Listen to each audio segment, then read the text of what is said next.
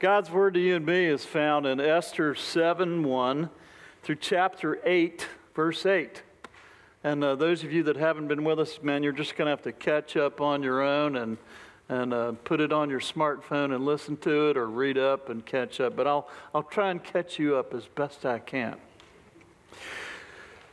So the king and Haman went to Queen Esther's banquet.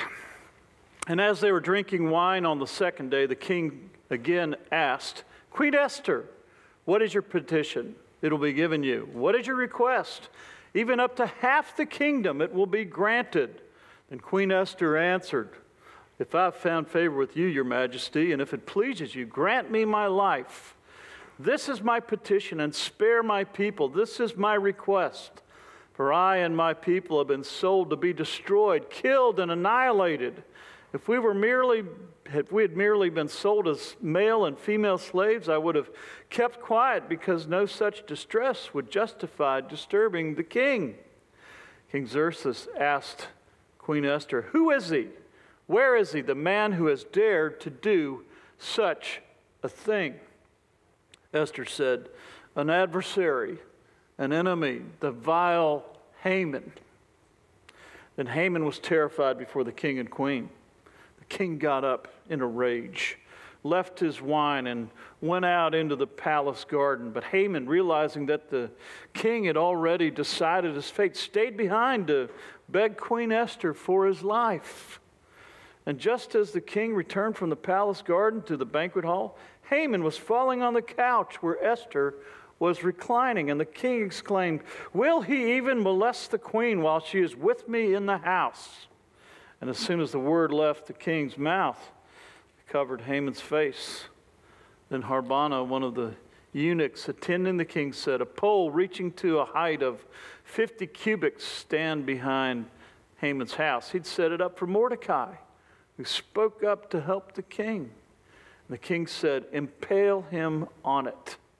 So they impaled Haman on the pole he'd set up for Mordecai. Then the king's fury subsided. That same day, King Xerxes gave Esther the estate of Haman, the enemy of the Jews, and Mordecai came into the presence of the king, for Esther had told how he was related to her. And the king took off his signet ring, which he had reclaimed from Haman, and presented it to Mordecai. And Esther appointed him over Haman's estate.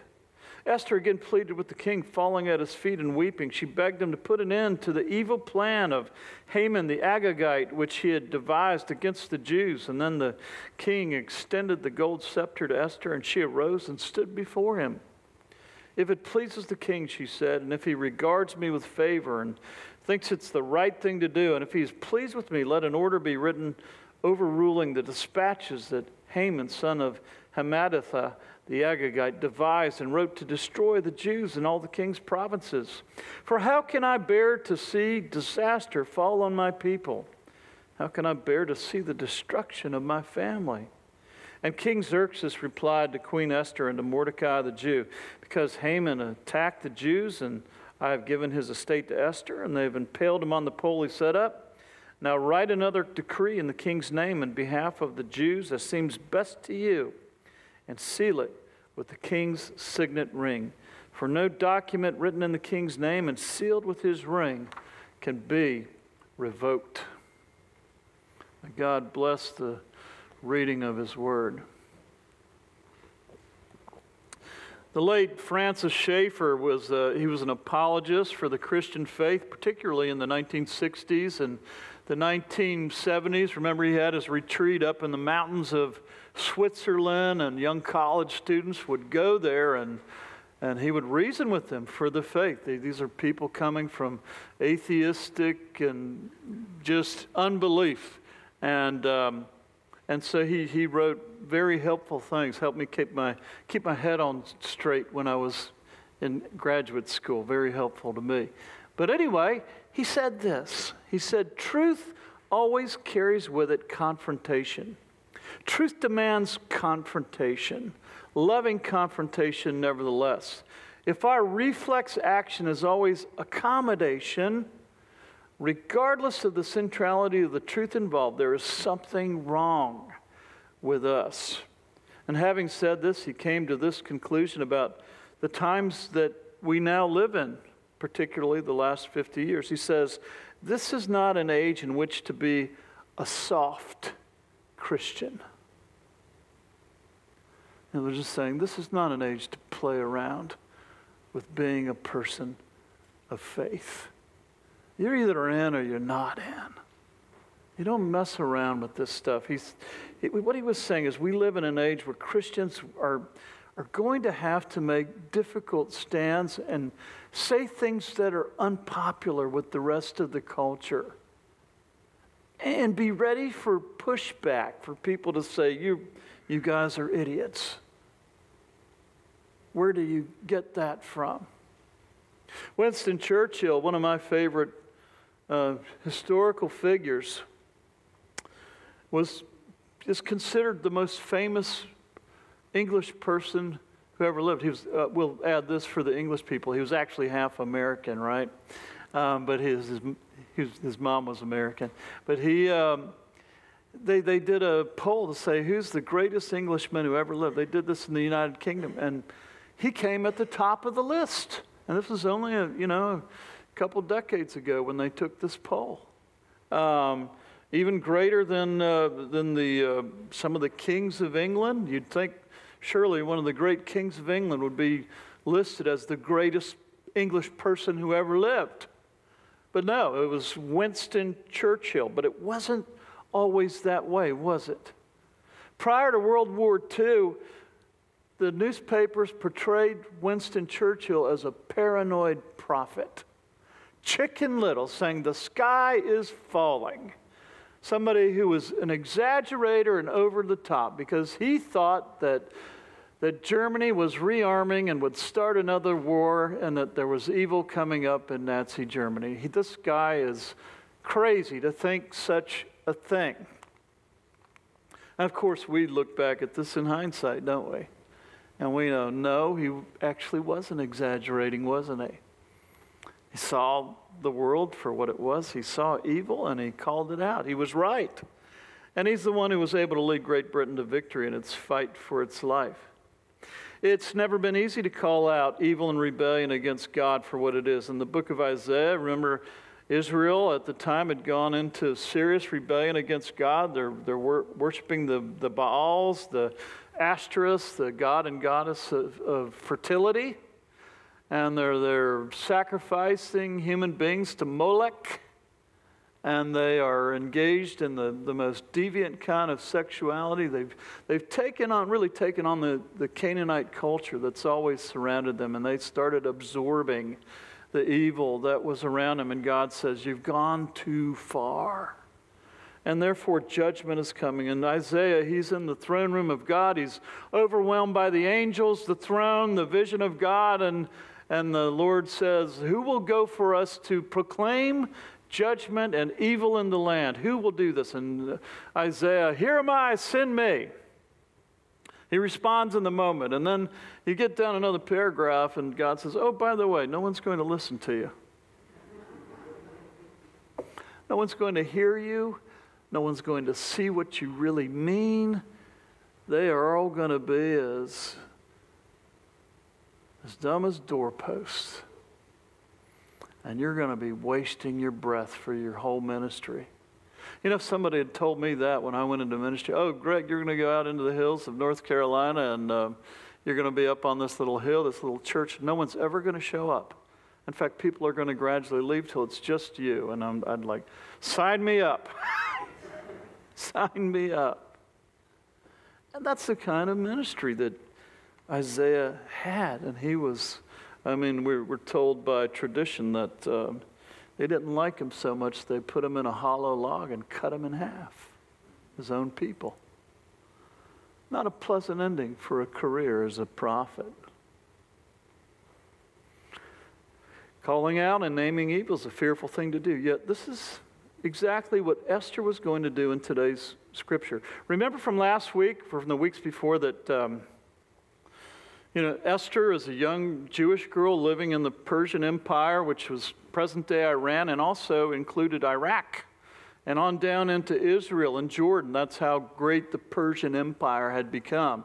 And she's an exile living in what is present-day Iran and in Persia. And, the king needed a new queen, and they had a beauty contest. Esther wins the prize. And she's the new queen of Persia. This is historic. This isn't a make-believe story, folks. This is historical. And remember that her uncle Mordecai wouldn't bow down and worship the king's favorite noble, a guy named Haman. And so Haman got permission to wipe out all the Jews. He got an order for genocide in Persia. Here, king, sign this. I'm going to kill all the Jews. I'm going to round them all up and put them all to death, and we're going to take their stuff. And her uncle Mordecai says, you got to go into the king. You got to risk your life by going into him uninvited, and you've got to ask him to spare our people. And she did. And she walks into the throne room. The king lowers his scepter. Come on in, queen. And he likes her so much, he says, if you want half my kingdom, I'll give it to you. And she says, oh, well, how about dinner instead? And by the way, bring this guy Haman that you like so much. Bring him to dinner too.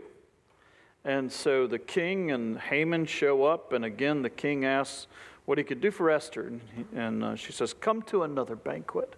I love these Middle Eastern ways. There's kind of a build-up to it, To get to the real banquet, you got to come to the pre-banquet and then the next one. In between all of this, you're going to have to, we're doing Esther in brief, so you have homework, guys. You have to read chapter 6 on your own. In chapter 6, the king can't sleep at night. And so he says, bring out the books and read me the records. And he finds out that Esther's uncle Mordecai had foiled an assassination attempt that was brought against him. And so he says, oh, well, we need to honor Mordecai. So he gets Haman to lead Mordecai through town on a horse with the royal robe, and it's kind of a premonition of what's going to happen next. In fact, Haman's relatives say, maybe you ought to back off on this going after Mordecai business. So finally, the day of the second banquet comes around, and the king arrives with Haman, and this is where our passage begins today. I think I've caught you up a little bit. I've given you the executive summary to some degree, the cliff notes of Esther. Well, it's at this moment that Esther pleads with the king to save her life and the lives of her people, the Jews of Persia. And she started very plainly, I and my people have been sold to be destroyed, killed, and annihilated. Doesn't get any clearer than that, wouldn't you think? I mean, she's got to be straight with this king. Don't dance around. This is exactly what's about to happen. The king is furious. He's fit to be tied. And he said, who has done this? And she said, the vile Haman has done this to me and my people. Now, I don't know about you, but my mind kind of swims around on some of these stories. And let me know if you thought the same thing. But I'm reading this, I'm like, well, king, you signed this silly thing for Haman that wipes out the Jews. Shouldn't you have checked out to find out who they are? Or maybe that your wife is one of them, or the guy who saved your life from assassination, he's one of these Jews that you just signed their death warrant? But I think Xerxes, he's treated like a god in Persia, and that's in the ancient world. If you were king, you made yourself a god. And people worshiped you, and you acted like a god. You had the power of life and death over everybody who was in your kingdom. And I think Xerxes threw away lives without a second thought. Oh, you smell bad, you're in my throne room, just take them out and just kill them. We need a little more land over here, just wipe them out. And let's put a vineyard in there. Or, you know what? There's too many of these kinds of people in the kingdom. Just count off by 3. Just kill them and wipe them out. I think that's how he operated. I don't think he cared what happened to them. Life is still like that, even in the 20th century. It's fascinating to me when we're reading all the open books from the bad old days of the Cold War. Some of you were Cold War warriors. But they've been able to open the books of the Soviet Union. And what they found is that under Joe Stalin's rule of Russia and the Soviet Union, a conservative estimate of the people that he put to death is about 20 million. 20 million. Can you imagine, with just a stroke of your pen, just send them all to the gulags and work them till they're dead? And that's what he did.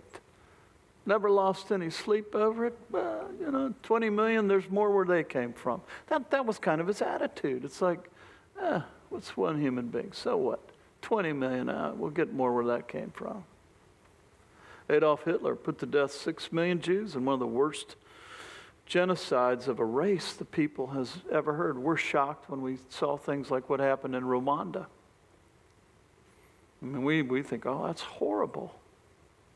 I met a young man at a youth camp. He was from Rwanda, and I said, why are you over here? He says, I'm an orphan. I go, what happened? He said, my whole tribe was wiped out with machetes. All 500 of them. The whole village. And we're shocked by that. But we read about history, and we're like, oh, that was 60 years ago, right?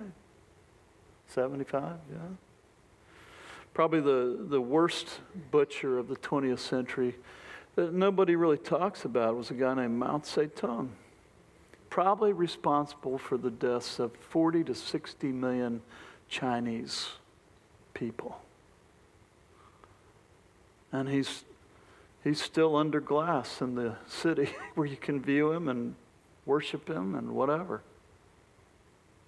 But he didn't think anything of killing people. No big deal.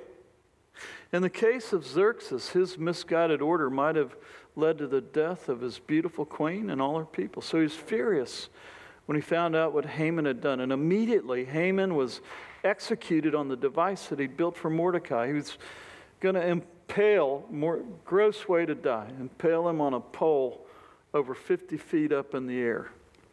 And you wonder, why do you need to put it up that high? You know why he put it up that high? He wanted everybody to see it. He didn't want this to be an invisible execution or a secret execution.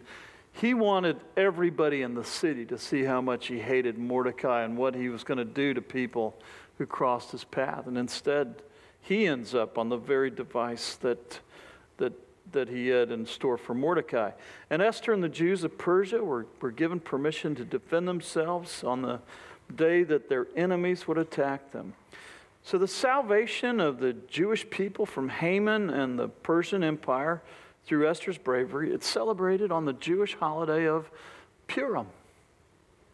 If you have Jewish friends, you know about Purim. They celebrate it every day. They celebrate the day 2,500 years ago when their people were saved from genocide at the hands of the Persians, the Iranians. How does that sound for you? And they read the story of Esther, and every time they say the name Haman, everybody goes, boo, and they rattle pots and pans, and when they say the name Esther or Mordecai, they cheer. And it's a big party. And Purim is next Purim is at sunset on March 23rd, the day before Palm Sunday. How about that? So that Saturday, you can, when the sun goes down, you can read the story of Esther and cheer on what happened back then. You know, as we wrap up this short series on the book of Esther, what stands out to me the most is the courage of Esther. Esther was not a warrior. She's not a big intellectual. She's a beautiful woman, but in every other sense of the word, she's an ordinary person. She's not a politician. She's just a young Jewish woman, probably in her early young adulthood, maybe 19 or 20. And yet, she's in the right place at the right time, I think, because of the Lord's movement. And she could have hidden, she could have held back, but instead she put herself in a place of danger. She mustered up courage and did what she was supposed to do, which was to make a stand against evil and to a stand to protect people who were in deep trouble. And I love that story that she put her life on the line to point the finger at evil. All the Old Testament prophets pointed out rebellion against God and the evil that was present in their day. Being a prophet had to be one of the hardest callings in the Bible. You know, I always say, Lord, I'll be a pastor, I'll be a minister, I'll do whatever you want. Just don't make me a prophet. It's being a prophet. That's tough work.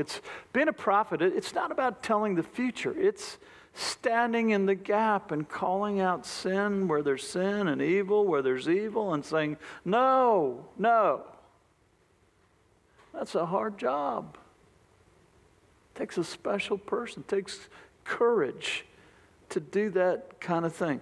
Now, I don't think Jesus calls us all to be running around the town and finding fault with everyone, or to be a people who are always looking for trouble. But I think when we see spiritual darkness and evil at work, we don't turn a blind eye. We don't put the blinders on and pretend it's not there. And sometimes there'll be spiritual darkness and wickedness that's entered into the public sphere. And I don't care if it's public or politics or whatever. You still got to call evil evil. Some examples. One of the greatest evils in our day is how cheapened human life has become. It's become really cheap. Whether it's the life of the unborn in the womb, we throw them away. Or the elderly.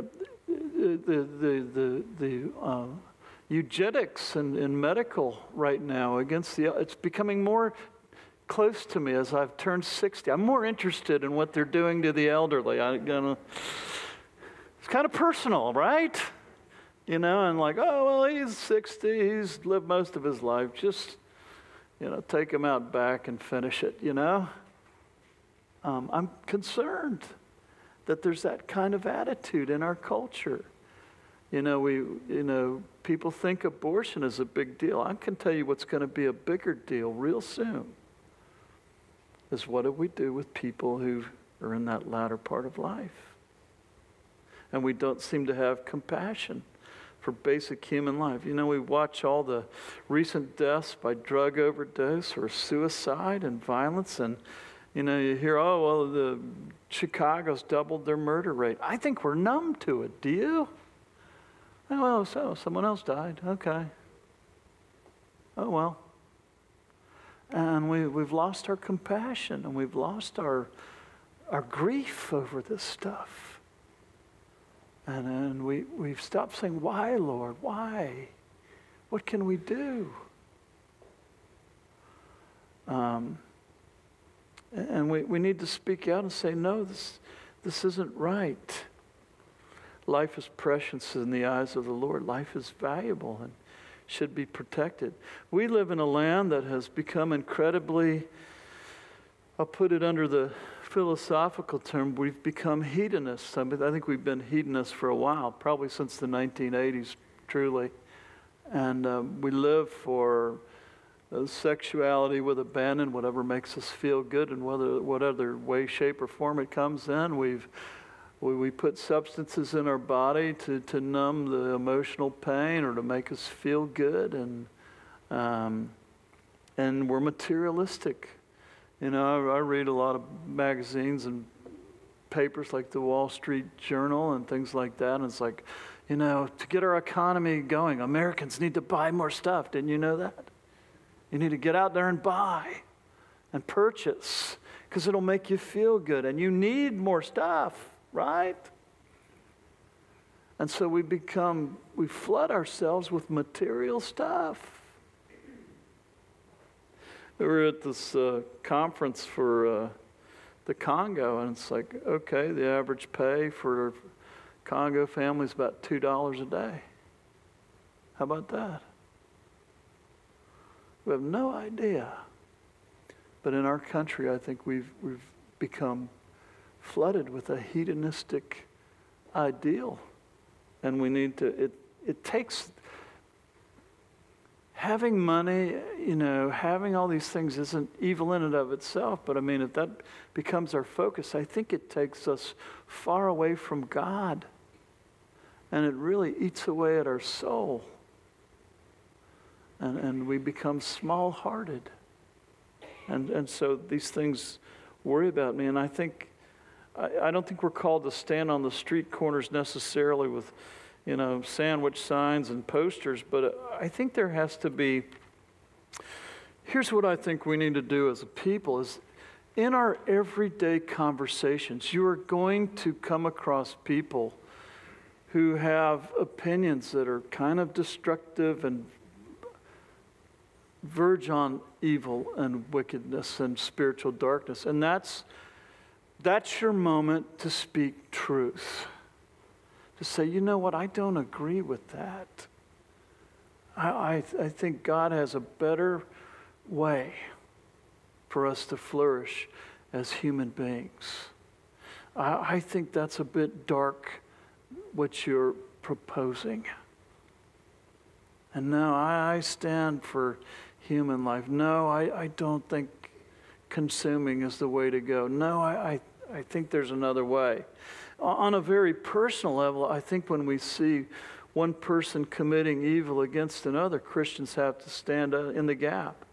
We had more teenagers at 9, and I said, when you see some of you, I'd rather forget junior high and high school, frankly. I don't ever want to go back to junior high. I'd rather, jump off a cliff than do junior high again. But I remember people ripped each other to shreds and were mean and cruel. And in high school, people were cruel to each other. And as adults, well, I'm glad I'm an adult now. No, we're just more sophisticated about it. We can do it and we know how to do it and get away with it. And I think, on a very personal level, when you hear someone aiming cruelty at another person, you need to say, wait a minute. No, we're not going to talk about that person behind their back like that. No, we're not going to rip someone's reputation up with them not here to defend themselves. Or no, I don't know that about that person, that what you're saying. That's not what I understand about them. But I think a lot of times we just shut up and we just let it go. Let it happen. Or you see some kind of cruelty and darkness taking place against someone at work or in your neighborhood, and what are you going to do about it? You going to let it happen? I think we need a little Esther courage, don't you? Yeah. I don't know if you remember this, but in the middle of COVID, in the middle of the riots taking place back in the cities during 20 and 21, it seems like 7 or 8 years ago, doesn't it? Like, wow, man, that was a long time ago, but it wasn't. It wasn't. It was only a few years ago. And I remember seeing on some of the YouTube channels, churches were shut down, police cars on fire, people beating the tar out of each other out in the streets, crime, burning up stores, stealing, all this kind of stuff. And in the middle of that, there's this guy named Sean Foot. And he started a movement called Let Us Worship. And he'd set up a platform in the middle of a park. He'd get permission, and then he'd get musicians and pastors from local churches that had been shut down. And they'd play music, and he'd preach, and they were doing open-air baptisms and, preaching the gospel. And you could sometimes see the fires around him and the Antifa and all kinds of nutty stuff going all around him. But he's right there in the middle of it, preaching Christ. And he's calling sin, sin, and spiritual darkness, darkness. And he didn't stop with pointing out evil, but he also said, here's here's the problems in our culture right now. But he says there's an answer to it. And I think this is where we go as Christians to say there's evil in our culture, there's spiritual darkness, but here's the answer. And the answer is Jesus Christ. The answer is the God of the universe who came down to earth to die on the cross for our sins, to overcome death, to give us a new beginning in life, to give us his spirit that transforms us from the inside out, and to give us a reason for living. There's a lot of people wandering around. They said this last week. They don't know why they're here. They have no idea why they're on the planet. They're just killing time. And when you come into a relationship with Jesus Christ, you get a reason for being here and a calling in life that sets you free. It sets you free. Now, we live in the days that, unfortunately for us, I'm sorry about this, but it's going to require courage on our part to call ourselves followers of Jesus. You're going to swim against the tide. And it's going to require some courage. And may the Lord bless you as you have some of these Esther moments, sometimes within your own family or your friend circle or the people that you work with. Let's pray. God in heaven, I thank you that you love each one here. And I pray that you'd call each one of us by name to walk with you, to speak truth, and to point people to the light that brings life. In Christ's name we pray. Amen. You've got your homework, right? Chapter 6. And there's more after this, so if you want the whole deal, you've got to do some reading.